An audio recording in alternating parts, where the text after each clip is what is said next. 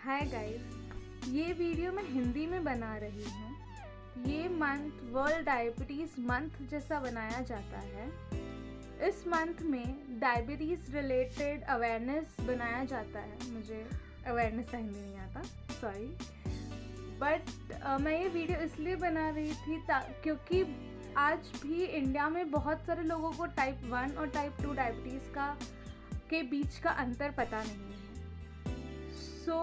ये मंथ में यही सब बताया जाता है कि डायबिटीज़ से रिलेटेड क्या क्या अलग अलग बीमारियां जुड़ी हुई हैं एंड कैसे उसे डायबिटीज़ को कंट्रोल किया जाता है।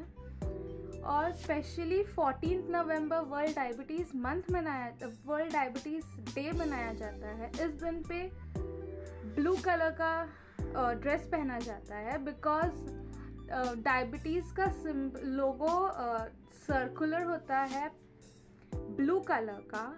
सो इसीलिए उसे सपोर्ट करने के लिए ब्लू कलर का ड्रेस पहना जाता है।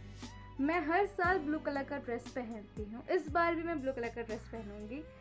सो प्लीज़ सपोर्ट कीजिए इसे बिकॉज धीरे धीरे ये इंडिया में बहुत ही ज़्यादा फैल रहा है। सो इसके लिए अवेयरनेस क्रिएट करना चाहिए। सो प्लीज़ आई रिक्वेस्ट सब लोग इस 14 नवंबर को please please please blue colour का कोई भी ड्रेस पहनिएगा।